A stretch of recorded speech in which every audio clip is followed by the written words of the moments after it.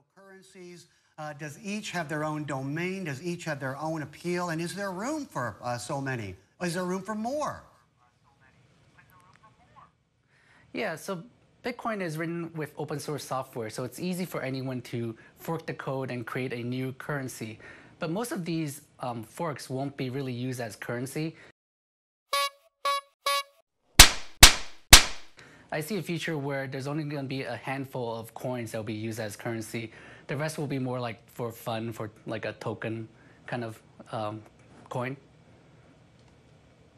For fun, for token, you mean so basically it's just a novelty. What would you put in the...